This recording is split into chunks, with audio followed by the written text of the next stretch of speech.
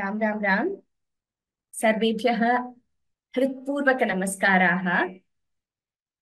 श्रीरामभुजङ्ग-प्रयात स्तोत्रं पारायणाभ्यासः इत्यस्यां कक्ष्यायां सर्वेषां स्वागतम्। प्रथमतः मङ्गलश्लोकान् तथा गुरुवन्दनं च उक्त्वा स्तोत्रस्य प्रारम्भं करिष्यामः। A warm welcome to all of you to learn to chant Sri Ramabhujanga-prayata Stotram, the third session. We have completed learning 5 verses yesterday. We will continue and hopefully have some time for individual chanting as well. As usual, we will begin with Guru Vandanam and Mangala Shloka. Request all of you to please chant along. Please sit up straight, take a deep breath, and we will invoke the blessings of the Acharyas and our Gurus.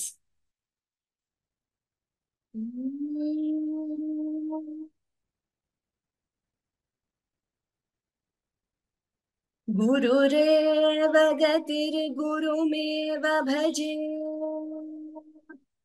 गुरुणैव सहास्मि नमो गुरवे न गुरोः परमं शिशुरस्मि गुरोः मतिरस्ति गुरौ मम पाहि गुरो।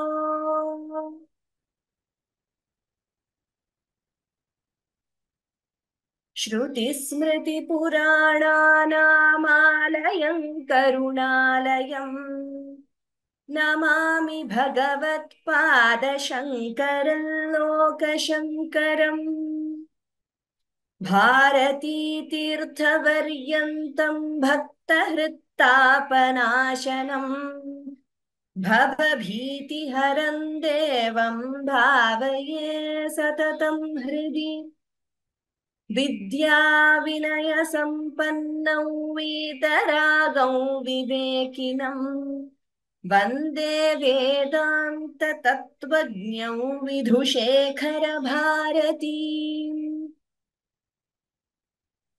अनन्तगुणसम्पन्नामनन्ताभिधयाश्रुताम् अनन्तज्ञानदात्रीं तां मातरं प्रणुमो वयम्।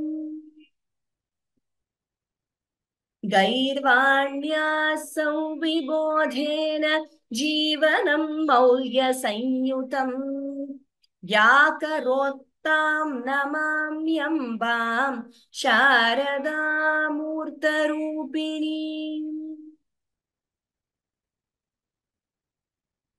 Okay, we will have a quick recap of the verses we learned yesterday, and then we will proceed with today's new verses. Welcome to the panelists. I see Charu. If Ishu has joined, request you to please rename yourself Ishu so that I'll know that you're present for Anucharanam.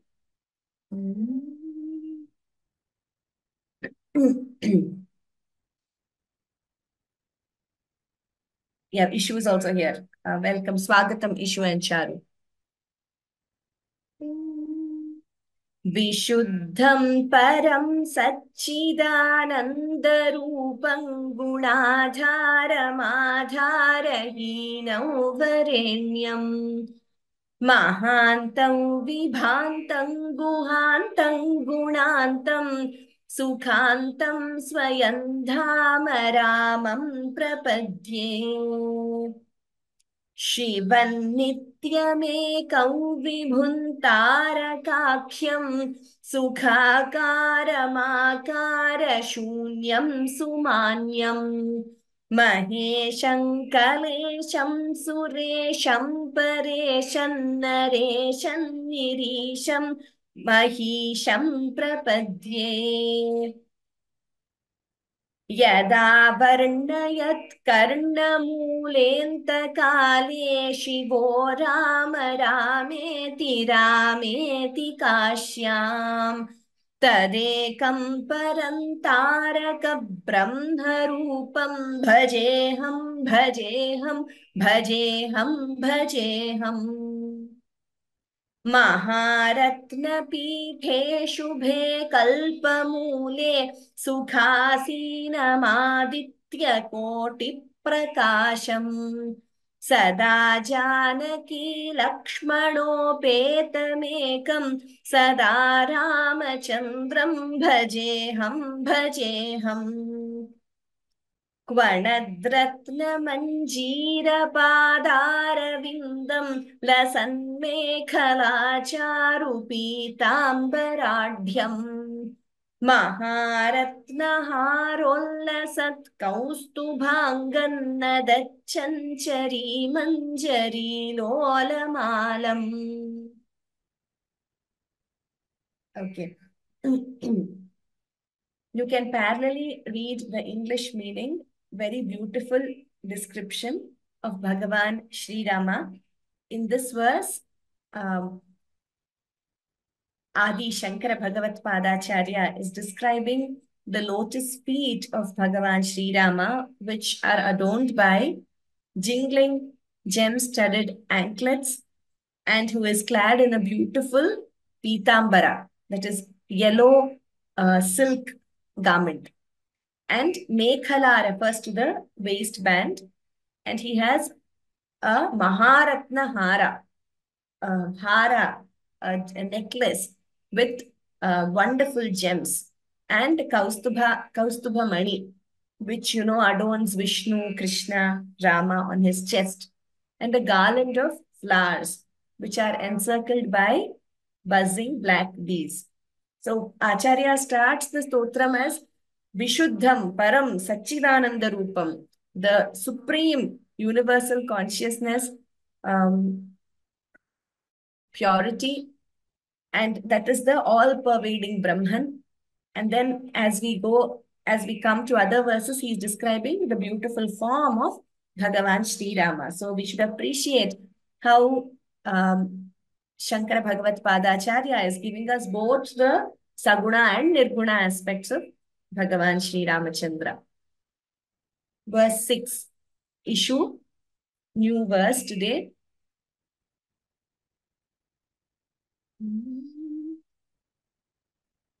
Ishu, please unmute and share your video. Lasachandrika. Lasachandrika. Lasachandrika. Merashonadharabham. Merashonadharabham. Merashonadharabham. It is Mera. I don't know. I mean, I didn't hear it clearly what you chanted. And Ishu, if possible, please share your webcam. So this line, Lasat Chandrika Smera Shonadharabham. Dha is Mahaprana and Bha is Mahaprana. We don't split. We chant the entire line together.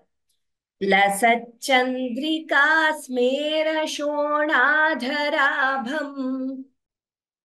Lasachandrika smerashonadharabham. Lasachandrika smerashonadharabham.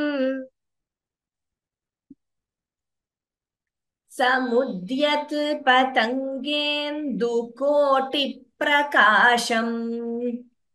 Samudyat patangendu-koti prakasham.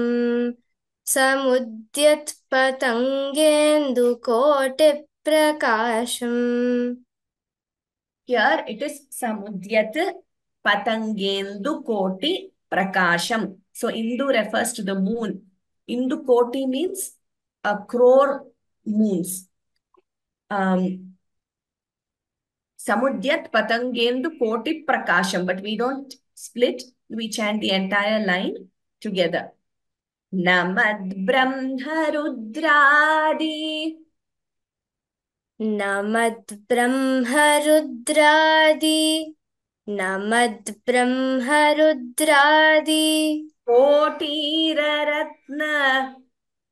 Kotira Ratna. Kotira Ratna. Spurat Kanti. स्फुरत्कान्ति स्फुरत्कान्ति नीराजनाराधिताङ्घ्रिम् नीराजनाराधिताङ्घ्रिम् नीराजनाराधिताङ्घ्रिम्. Okay, so here again third line. Namad Brahma Rudradi Kotira Ratna Spurat Kanti Nirajanaraadhitangrim.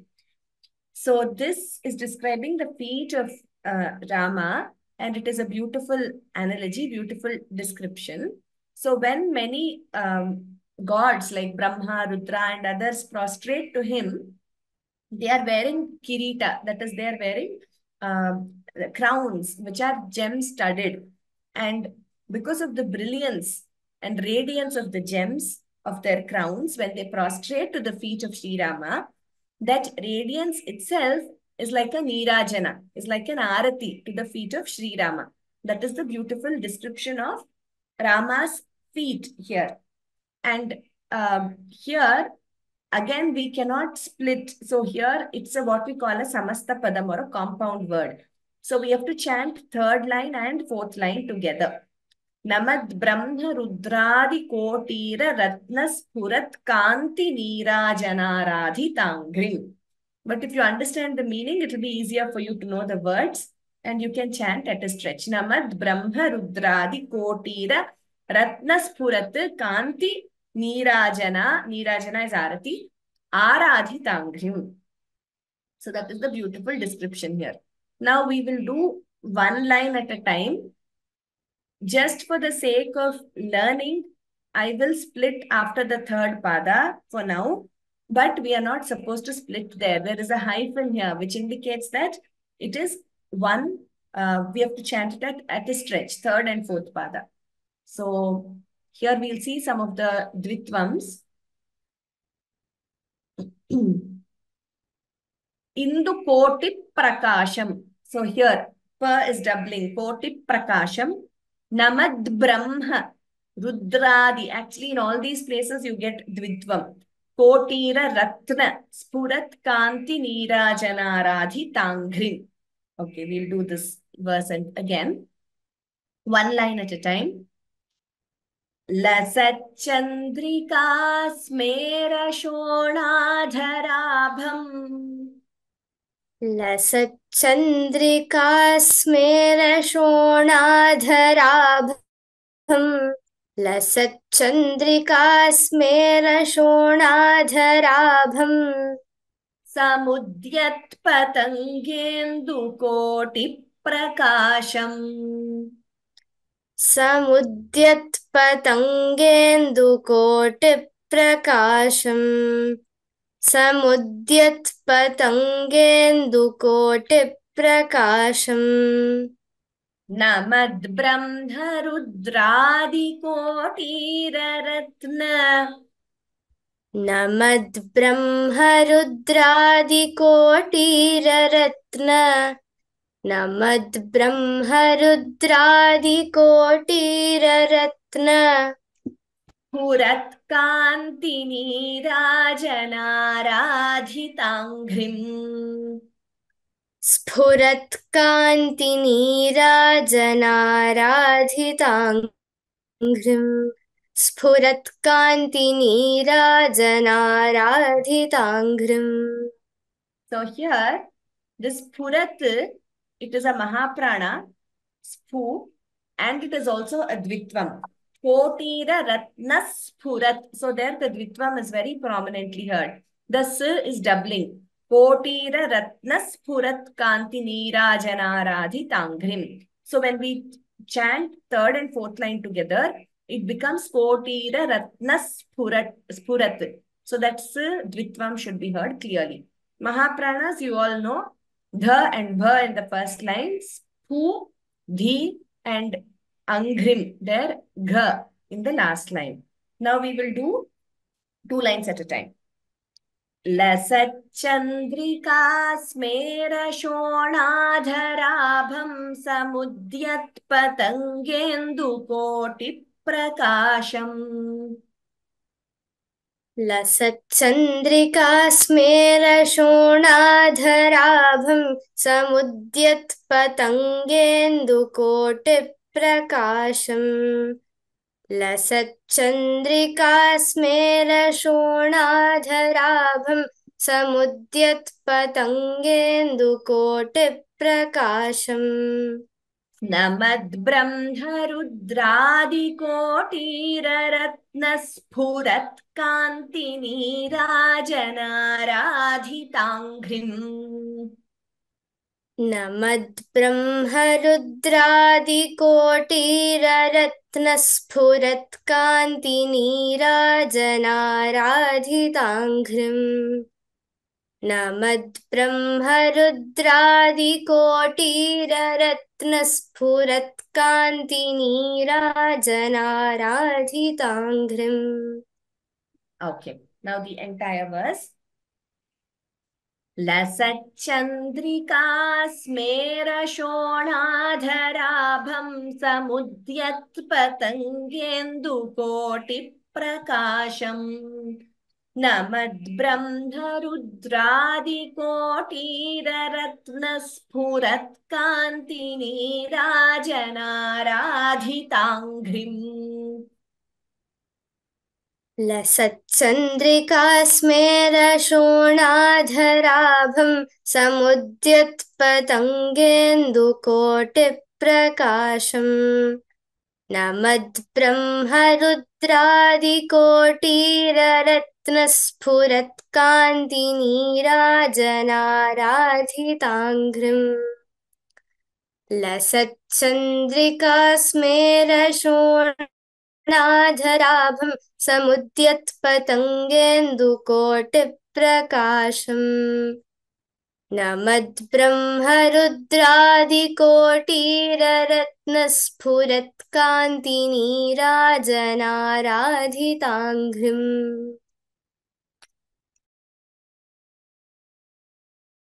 Try to see if you can share your webcam with us for the next verses. Now, Charu, please share your webcam.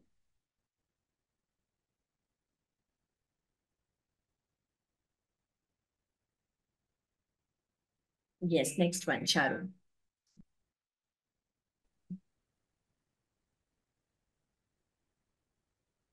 पुरः प्राञ्जलीनाञ्जनेयादिभक्तान् पुरः प्राञ्जलीनाञ्जनेयादिभक्तान् पुरः प्राञ्जलीनाञ्जनेयादिभक्तान् स्वचिन्मुद्रया स्वचिन्मुद्रया स्वचिन्मुद्रया भद्रया बोधयन्तम् भद्रया बोधयन्तम् भद्रया बोधयन्तम् भजेऽहं भजेऽहम् भजेऽहं भजेऽहं भजेऽहं भजेऽहम् सदा रामचन्द्रम् सदा रामचन्द्रं सदा रामचन्द्रं त्वदन्यन्न मन्ये त्वदन्यन्न मन्ये त्वदन्यन्न मन्ये न मन्ये न मन्ये न मन्ये न मन्ये न मन्ये न मन्ये. Okay, so Puraf Pranjaleen Anjaneyadi Bhaktan. Here it is what we call Upadhmaniya. So all of you, those who have attended our first class, would have learnt about this and other chanting courses in Vyoma as well. So whenever a Visarga is followed by pa or tha, then we get what we call Upadhmaniya. So Visarga is these two dots. So it should actually be Puraha. So that is the word Puraha. So but traditionally the Visarga traditionally in Sanskritam, in Devanagari, in Sanskritam representation, the Upadmaniya is represented by this symbol, that, that horizontal three-like symbol. So this is the symbol. Please become aware of it, all of you. And also that is, it denotes that we have to chant the Upadmaniya there. How do we chant it? Puraf Pranjali Nanjaneyadi Bhaktan. Puraf Pranjali. So we learned that the Upadmaniya and the Pakpa Varga letters, Papa Babhama and U, right? Upu Padmaniyana Oshtau. So U, Pavarga and Upadmaniya, we have to use the lips for pronouncing. So we have to, there is an expulsion of air and closing the lips. That is how an Upadmaniya is chanted. Purah Pranjali Nanjaneyadi Bhaktan. So that's how we chant. Here it is Bha Mahaprana, Swachin Mudraya, Bhadraya. Bha is Mahaprana. Here there will be a Dvitvam, Bhadra. If you can notice, Bhadra, D is doubling. Bodhayantam. Bhajeham Sada Ramachandram. Bha Mahaprana. Here, this is called an avagraha chinha. We learned yesterday also. This avagraha chinha, it just means that there is a purva rupa sandhi there. Bhaje aham. Bhaje is I worship. Aham is me. So when you combine the sandhi, instead of the you get this avagraha chinha. Bhajeham. That's how it's pronounced. Sada Ramachandram. Tvadanyam na manye. So Tvadanyam, this anuswara combined by na, we combine the sandhi and chant it as Tvadanyanna manye. Instead of Tvadanyam na manye, we chant it as Tvadanyanna manye. Namanye, Namanye. I do not think of anybody else other than you, Sri Ramachandra. See, these words are so beautiful, the way he has used in simple Sanskrit, conveying such a deep meaning, which is why it is important that once we all learn, we should teach this to others, and especially even to young children, because it is very easy for them to pick up. And very beautiful stotras, like a rhyme, they can start learning. It will improve their pronunciation. And there are many children who have improved, pronouncing letters because of pronouncing words, and generally improve their pronunciation because of Sanskrit language. And once they start chanting, it improves their, their breath control, lot of benefits. So we should encourage our young friends, our young children to start learning these, and they will just learn by listening. We don't have to tell them anything about Vitvam, Sandhi, nothing. Just accurately, when they listen to the accurate pronunciation, they will learn and start chanting, because they have so much of capacity and capability at that young age. Okay, now we will do one line at a time. Charu. Purah Pranjali Nanjaneyadi Bhaktan.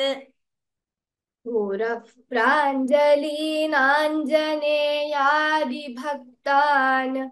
Purah Pranjali Nanjaneyadi Bhaktan. Swachinmudraya Bhadraya Bodhayantam. Swachinmudraya Bhadraya Bodhayantam. Swachinmudraya Bhadraya Bodhayantam. Bhajeham Sada Ramachandram. भजेऽहं सदा रामचन्द्रम् भजेऽहं सदा रामचन्द्रम् Vadanyana manye.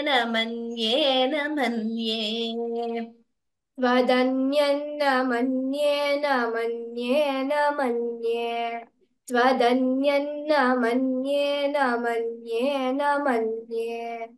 Uttamam. Now we will do two lines at a time. Purah Pranjali Nanjaneyadi Bhaktan Swachinmudraya Bhadraya Bodhayantam.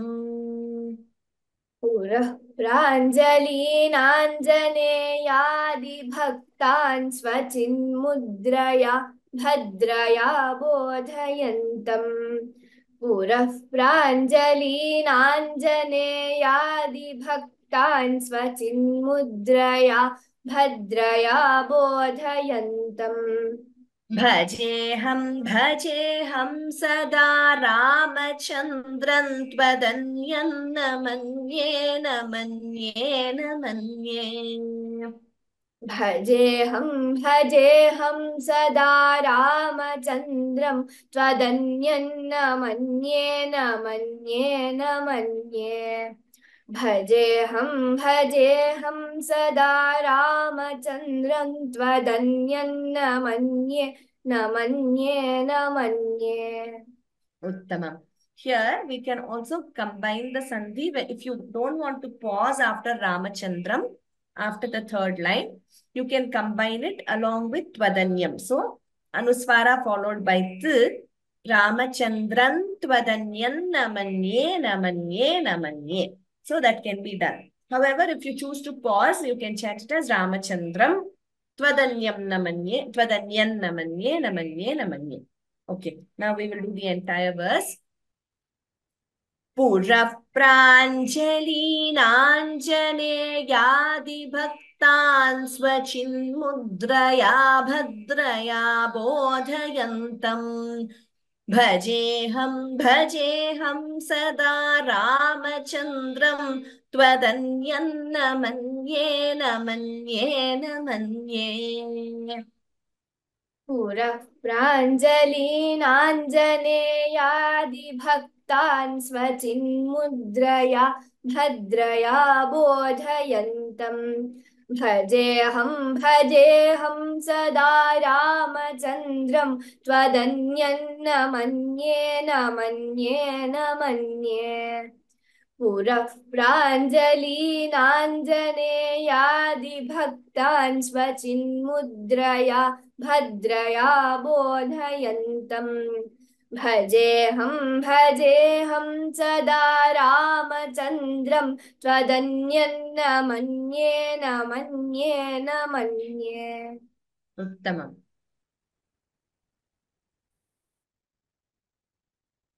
Well chanted, Charu. Next one, issue.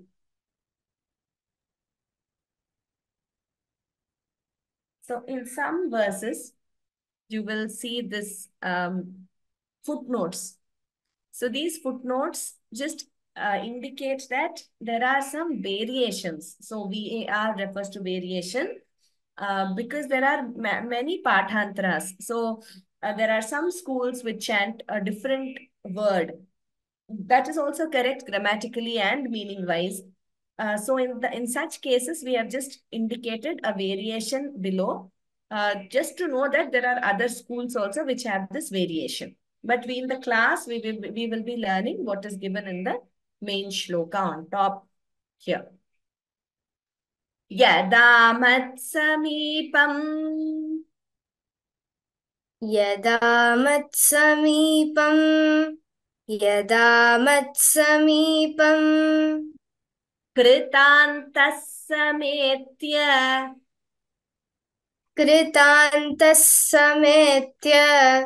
कृतान्तः समेत्य प्रचण्ड प्रकोपैर्भटैर्भीषयेन्माम् प्रचण्डप्रकोपैर्भटैर्भीषयेन्माम् प्रचण्डप्रकोपैर्भटैर्भीषयेन्माम् तदा विष्करोषि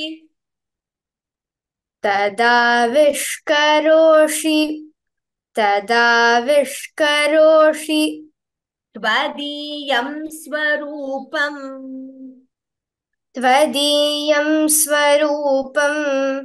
त्वदीयं स्वरूपम् सदा पत्प्रणाशम् सदा पत्प्रणाशम् सकोदण्डबाणम् सकोदण्डबाणम् सकोदण्डबाणम् Tamam. So, yada mat samipam krutantah sametya. When you chant the entire line together, we combine the sandhis.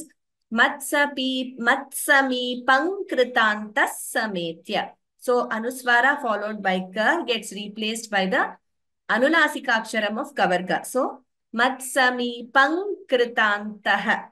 And visarga followed by sa. We learned in the first class that we come across multiple visarga sandhis, rules pertaining to visarga. Kritantah sa.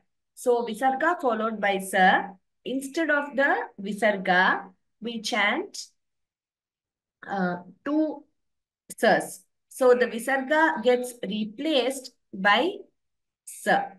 So instead of Kritantah Sametya, we chant it as Kritantas Sametya. We are not supposed to chant Kritantah Sametya. It doesn't, the rhythm won't flow. So we have to chant it as Kritantas Sametya. Yadamat Samipam Kritantas Sametya. Here please note, Tya is a Hrasva, a short letter. We should not prolong it as Sametya. If we choose to combine with the next line, then there will be a dvitvam here. Sametya prachanda prakopair bhatair bhishayenmam. Prachanda prakopair bhatair bhishayenmam. So, sametya prachanda. There also p is doubling if you choose to chant both lines together.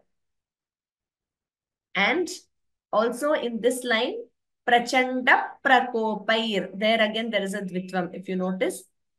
Prachanda prakopair, there is a p is doubling here. We cannot split that line. We have to chant it together. Prachanda prakopaihi bhatair bhishayenmam. But we combine and chant it as Prachanda prakopair bhatair bhishayenmam. Bha, note the Mahaprana. Sh, Ishu chants it very well. Sh should be chanted accurately, not like sh or sa. So please listen and chant correctly.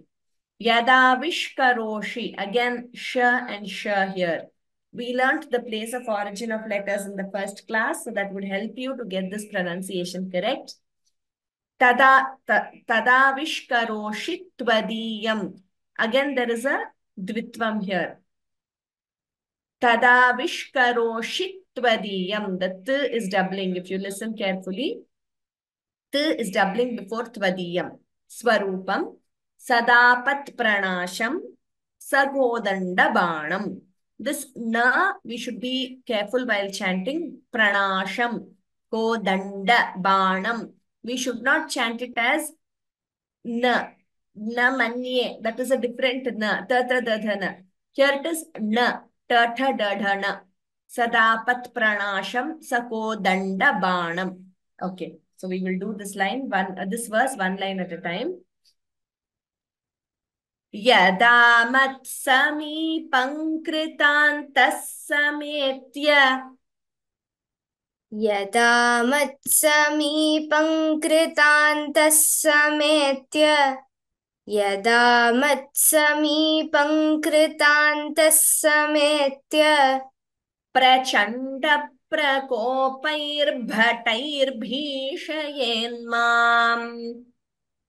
प्रचण्डप्रकोपैर्भटैर्भीषयेन्माम् प्रचण्डप्रकोपैर्भटैर्भीषयेन्माम् Tada vishkaroshi tvadiyam swarupam. तदा विष्करोषि त्वदीयं स्वरूपम् तदा विष्करोषि त्वदीयं स्वरूपम् Sadapat pranasham sakodanda-banam. सदापत्प्रणाशं सकोदण्डबाणम् सदापत्प्रणाशं सकोदण्डबाणम् Uttamam. Now two lines together. Yada mat samipam kritantas sametya प्रचण्ड प्रकोपैर्भटैर्भीषयेन्माम् यदा मत्समीपं कृतान्तः समेत्य प्रचण्ड प्रकोपैर्भटैर्भीषयेन्माम् यदा मत्समीपं कृतान्तः समेत्य प्रचण्ड प्रकोपैर्भटैर्भीषयेन्माम् तदाविष्करोषि त्वदीयं स्वरूपं सदापत्प्रणाशं सकोदण्डबाणम् तदाविष्करोषि त्वदीयं स्वरूपं सदापत्प्रणाशं सकोदण्डबाणम्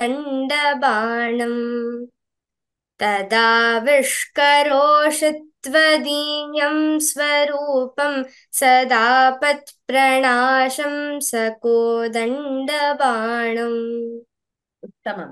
So here, second line especially, Prachanda Prakopair Bhatair Bhishayenmam. All of you please note there are multiple repa sandhis there.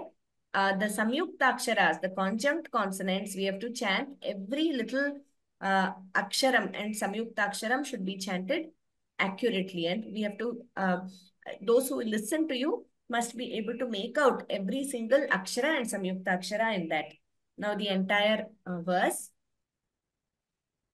Yada matsami pankritantas sametya prachanda prakopair bhatair bhishayenmam तदाविष्करोषि त्वदीयं स्वरूपं सदापत्प्रणाशं सकोदण्डबाणम्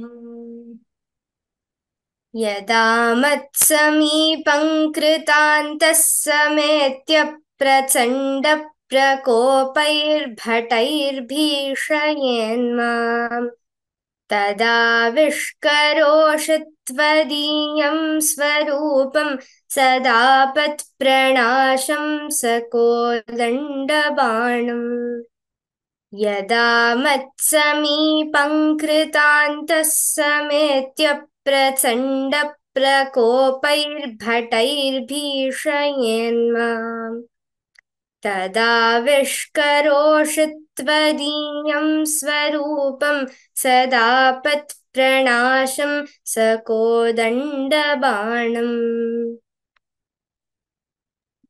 Uttamam issue, very well chanted. Next one, Sharu.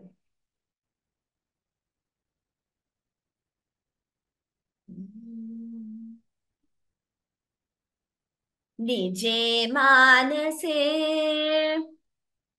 निजे मानसे निजे मानसे मन्दिरे सन्निधेहि मन्दिरे सन्निधेहि मन्दिरे सन्निधेहि प्रसीद प्रसीद प्रसीद प्रसीद प्रसीद प्रसीद प्रभो रामचन्द्र प्रभो रामचन्द्र प्रभो रामचन्द्र ससौमित्रिणा ससौमित्रिणा ससौमित्रिणा कैकयी नन्दनेन कैकयी नन्दनेन कैकयी नन्दनेन स्वशक्त्यानुभक्त्या स्वशक्त्यानुभक्त्या स्वशक्त्यानुभक्त्या च संसेव्यमान च संसेव्यमान च संसेव्यमान. Okay, very good. One thing to note here, all the lines are ending with hrasva, that is short letters. So we should ensure to not prolong it. Sannidhehi, Ramachandra, Kaikayi Nandanena, Samsevyamana. we have learned the difference between hrasva swaras and dirgha swaras. So that we should keep in mind. Sannidhehi. Dhe is Mahaprana. Then when we chant the first line and second line together, it would be Sannidhehi prasida. So the P is doubling, Dvitvam, which is why I marked that also. Prasida, prasida, prabho. So three Dvitvams in that line. Prasida, prasida, prabho. Everywhere P is doubling. Very clearly Dvitvam is heard here. Ramachandra. Sa saumitrina. Again, there is Dvitvam here. Sa saumitrina. Kaikayi nandanena.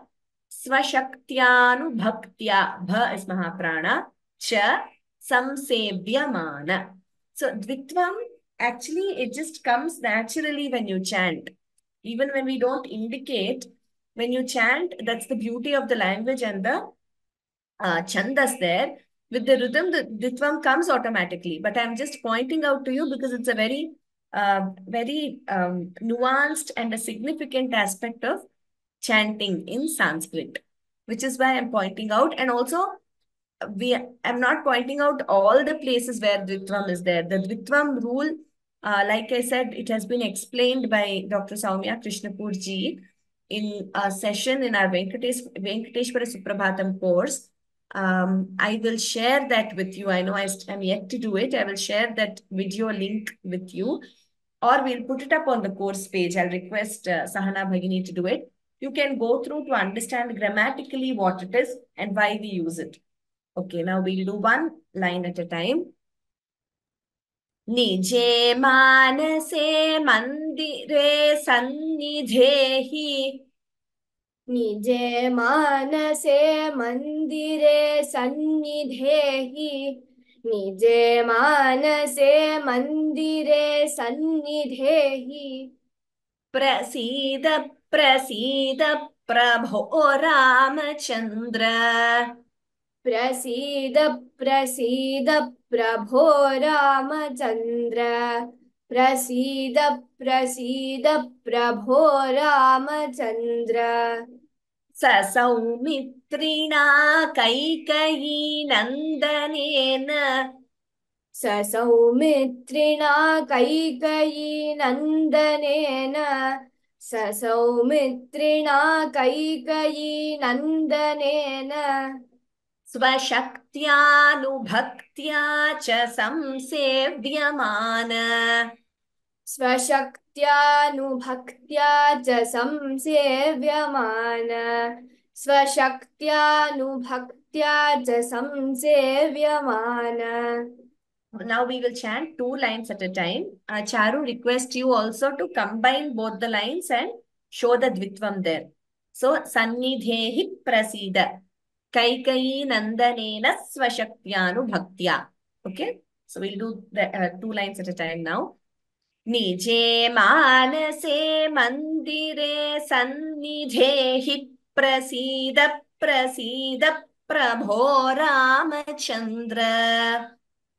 निजे मानसे मंदिरे सन्निधेहि प्रसीद प्रसीद प्रभो रामचंद्र निजे मानसे मंदिरे सन्निधेहि प्रसीद प्रसीद प्रभो रामचंद्र ससौमित्रिणा कैकयी नन्दनेन स्वशक्त्यानुभक्त्या च संसेव्यमान ससौमित्रिणा कैकयी नन्दनेन स्वशक्त्यानुभक्त्या च संसेव्यमान ससौमित्रिणा कैकयी नन्दनेन स्वशक्त्यानुभक्त्या च संसेव्यमान.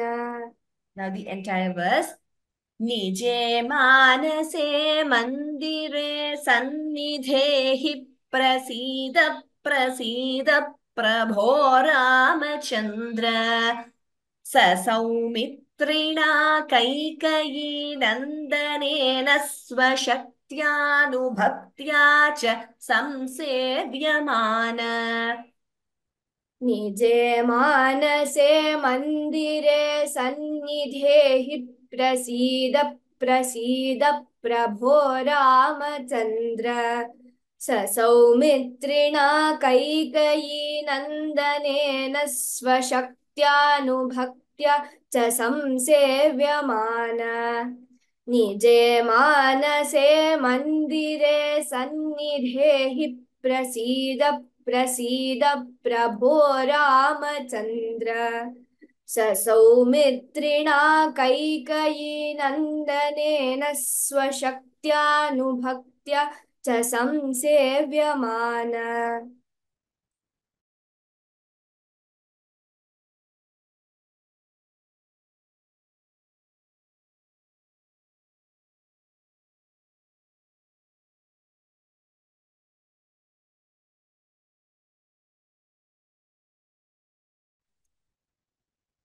Uttamam Charu, well chanted. Next verse issue.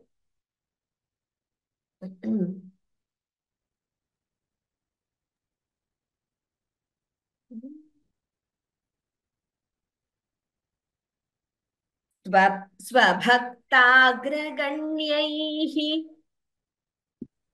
स्वभक्ताग्रगण्यैः स्वभक्ताग्रगण्यैः कपीशैर्महिषैः कपीशैर्महिषैः कपीशैर्महिषैः अनीकैरनेकैश्च अनीकैरनेकैश्च अनीकैरनेकैश्च रामप्रसीद रामप्रसीद रामप्रसीद नमस्ते नमोऽस्त्वीश नमस्ते नमोऽस्त्वीश नमस्ते नमोऽस्त्वीश रामप्रसीद रामप्रसीद रामप्रसीद प्रसाधि प्रसाधि प्रसाधि प्रसाधि प्रसाधि प्रसाधि प्रकाशं प्रभो माम् प्रकाशं प्रभो माम् प्रकाशं प्रभो माम् स्वभक्ताग्रगण्यैः. So here bha is Mahaprana, and please note here there is a when we split there we chant the visarga completely. Visvabhaktagraganyaihi. However, we don't split there while chanting the entire line together. Therefore, this symbol here, it denotes what we call jihva muliya. Again, traditionally, this symbol has been used to denote jihva muliya in Sanskrit. So, we learnt in the first class what is a jihva muliya, a visarga followed by ka or kha. The first time, because we were splitting, we chanted the visarga, swabhaktagra ganyaihi. However, when we chant the full pada together, we chant it as swabhaktagra ganyaih kapishair mahishaihi. So swabhaktagra ganyaih. We don't chant the ha completely. Swabhaktagra ganyaih kapishair mahishaihi. Jihva muliya there. Then Anikairανekaischa Rama Prasida. Here there is a Dvitvam. And also when we combine the first and the second line while chanting, Kapishair Mahishaihi Anikairανekaischa. So here the Visarga followed by a. If we choose to chant both padas together, the Visarga is replaced by R. So, Kapishair Mahishhair Anikair Anekaischa. It is called Visarga Repha Sandhi. Repha means R in Sanskrit. So, instead of the Visarga, the R is added whenever Visarga is followed by A. So, that Sandhi we have to combine if we choose to chant lines 1 and 2, padas 1 and 2 together. If we choose to split it, then it's fine. We don't have to make the Sandhi rule. Namaste, namostvisha, Rama prasida. Dvitvam here, Rama prasida. When we chant the third and fourth lines together, prasida prashadhi. Again, dvitvam here, p is doubling. Prashadhi, prashadhi, prakasham, prabhomam. Everywhere you have dvitvam. Wherever I have indicated the red mark. Prashadhi, prashadhi. The Mahaprana, please note. Bho also Mahaprana. Okay, we'll do one line at a time. स्वभक्ताग्रगण्यैः कपीशैर्महीशैः स्वभक्ताग्रगण्यैः कपीशैर्महीशैः स्वभक्ताग्रगण्यैः कपीशैर्महीशैः अनीकैरनेकैश्च रामप्रसीद अनीकैरनेकैश्च रामप्रसीद अनीकैरनेकैश्च रामप्रसीद नमस्ते नमोऽस्त्वीश रामप्रसीद नमस्ते नमोऽस्त्वीश रामप्रसीद नमस्ते नमोऽस्त्वीश रामप्रसीद प्रसाधि प्रसाधि प्रकाशं प्रभो माम् प्रसाधि प्रसाधि प्रकाशं प्रभो माम् प्रसाधि प्रसाधि प्रकाशं प्रभो माम् Uttamam. Now two lines at a time. Please note the combining of the sandhi in the first and second line. And please note the dvitvams carefully. स्वभक्ताग्रगण्यैः कपीशैर्महीशैरनीकैरनेकैश्च रामप्रसीद स्वभक्ताग्रगण्यैः कपीशैर्महीशैरनीकैरनेकैश्च रामप्रसीद स्वभक्ताग्रगण्यैः कपीशैर्महीशैरनीकैरनेकैश्च रामप्रसीद नमस्ते नमोऽस्त्वीश रामप्रसीद प्रसाधि प्रसाधि प्रकाशं प्रभो माम् नमस्ते नमोऽस्त्वीश रामप्रसीद नमस्ते नमोऽस्त्वीश रामप्रसीद प्रसाधि प्रसाधि प्रकाशं प्रभो माम् नमस्ते नमोऽस्त्वीश रामप्रसीद प्रसाधि प्रसाधि प्रकाशं प्रभो माम् Uttamam. Now, the entire verse. So such verses have a good breath control also. It's a good breathing exercise rather. So we will do lines 1 and 2 together and 3 and 4 together. स्वभक्ताग्रगण्यैः कपीशैर्महीशैरनीकैरनेकैश्च रामप्रसीद नमस्ते नमोऽस्त्वीश रामप्रसीद प्रसाधि प्रसाधि प्रकाशं प्रभो माम् स्वभक्ताग्रगण्यैः कपीशैर्महीशैरनीकैरनेकैश्च रामप्रसीद नमस्ते नमोऽस्त्वीश रामप्रसीद प्रसाधि प्रसाधि प्रकाशं प्रभो माम् स्वभक्ताग्रगण्यैः कपीशैर्महीशैरनीकैरनेकैश्च रामप्रसीद नमस्ते नमोऽस्त्वीश रामप्रसीद प्रसाधि प्रसाधि प्रकाशं प्रभो माम्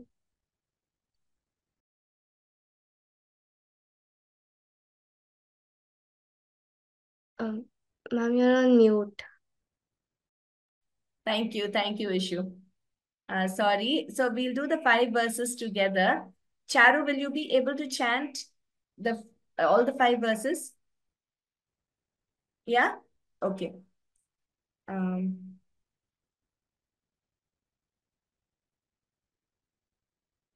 from 6, yes. लसच्चन्द्रिकास्मेरशोणाधराभं समुद्यत्पतङ्गेन्दुकोटिप्रकाशम् नमद्ब्रह्मरुद्रादिकोटिरत्नस्फुरत्कान्तिनीराजनाराधिताङ्घ्रिम् पुरः पुरः प्राञ्जलीनाञ्जनेयादिभक्तान् स्वचिन्मुद्रया भद्रया बोधयन्तम् भजेऽहं सदा रामचन्द्रं त्वदन्यं न मन्ये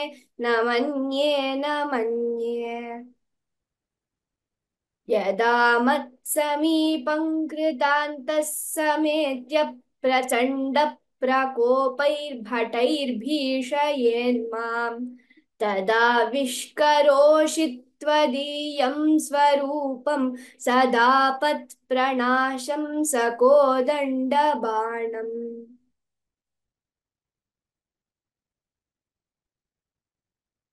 निजे मानसे मन्दिरे सन्निधेहि प्रसीद प्रभो रामचन्द्र सौमित्रिणा कैकेयी नन्दनेन स्वशक्त्यानुभक्त्या च संसेव्यमान स्वभक्ताग्रगण्यैः अनीकैरनेकैश्च राम प्रसीद नमस्ते नमोऽस्त्वीश राम प्रसीद प्रसाधि प्रकाशं प्रभोम. Once again, Charu, last verse.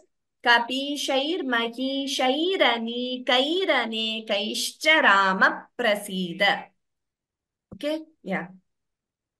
स्वभक्ताग्रगण्यैः कपीशैर्महिषैरनीकैरनेकैश्च Ram प्रसीद नमस्ते नमोऽस्त्वीश राम प्रसीद प्रसाधि प्रकाशं प्रभोम. Uttamam. The second time you chanted perfectly. The combination, the combining of first pada, second pada. Okay, so today also we will have to conclude here. We will definitely, I will give you time for individual chanting. Maybe tomorrow or once we complete the stotram, you will have time. Prasad Mahodaya, whatever the discrepancies you find in the Telugu text, you said there are some changes. Please email it to me at brunda.vyoma@gmail. We will get it checked and upload the text in PDF on the website. And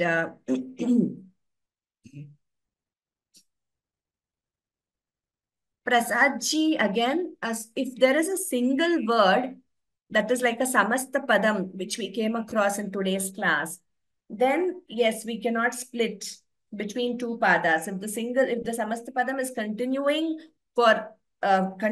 between two padas, then we don't split. However, if the words are separate, then splitting between padas is allowed, like we do in Bhagavad Gita and in all other shlokas also.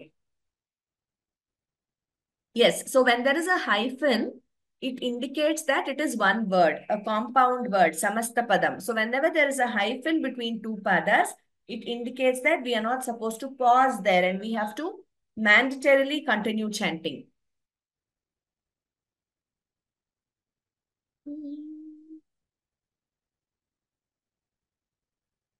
Ninth verse 9, okay. Amuda Bhagini. Samsevyamana. Yes, it is not sansevyamana, it is samsevyamana. the anuswara is pronounced completely. Probably in some, maybe in Hindi, I'm not sure, in some other languages, I think samsar, though it's written samsar, is pronounced as sansar.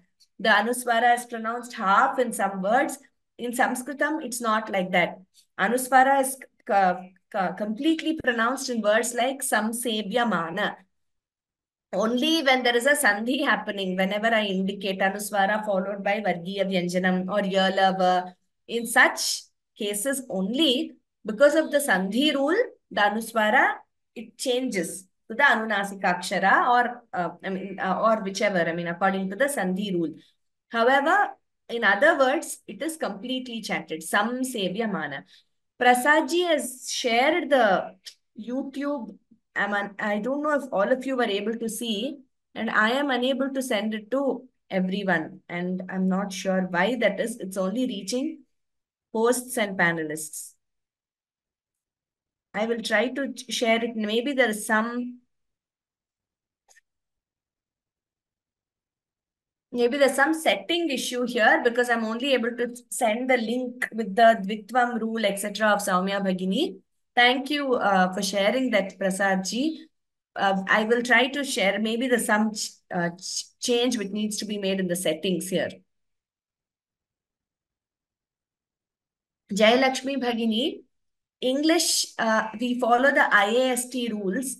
So, whenever sh is there, like kapi, shair, mahi, shaihi, there if you see, there is that slanting line above S in the IAST.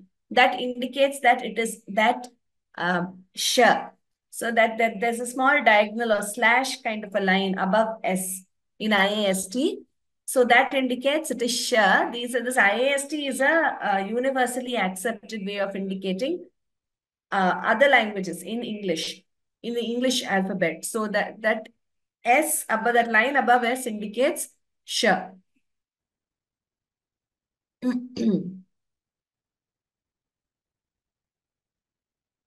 Prashadhi. Yes, I think that is answered. Raviji, yes, PPT along with the meaning will be uploaded to the Vyoma dashboard. Devanagari script, Kamakshi Bhagini, just the Stotram script, you will get it in the on our course page. I think it is already up there. Samsevyamana, it is not sound, it is samsevyamana, complete anuswara, samsevyamana. Sunil ji has also asked a similar question. Chaya Vaidya Bhagini, sixth verse. Where is double cha or where is it, which particular word? Unless you tell me the word, it will be difficult for me. Lasat Chandra, if that is what you're referring to, there are two chas there. Lasat Chandra, double cha is there. When you split it, the sandhi, when you split, it is Lasat Chandrika. That is, Lasat is when you split the sandhi. But here, we are combining the sandhi and chanting it as Lasat Chandrika. Two chas only. Sahana Bhagini, PDF you can get on the course page on Sanskrit from home. In the first line, Shali ji, is there a Dvitvam in the first line?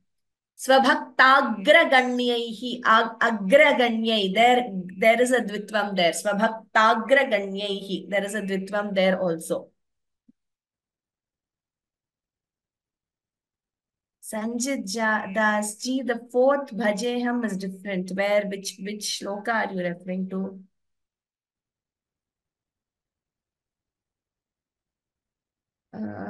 Okay, if you don't, if I'm not able to follow, please send me a mail. Bhajeham everywhere is indicated in the same way. You say in some place there is a difference, please let me know where that is. Aparna ji, we will repeat the 10th shloka again tomorrow.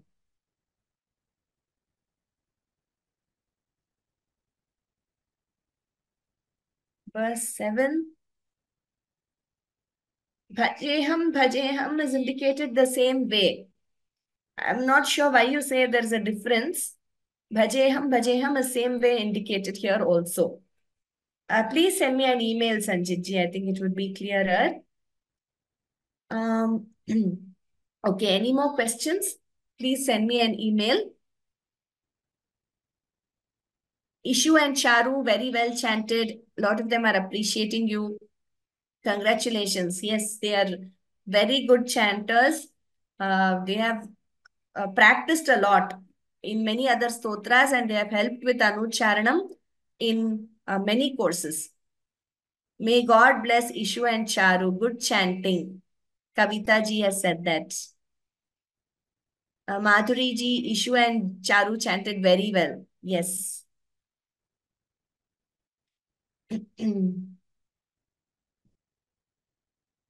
Okay, I think now I sent the chat to everyone.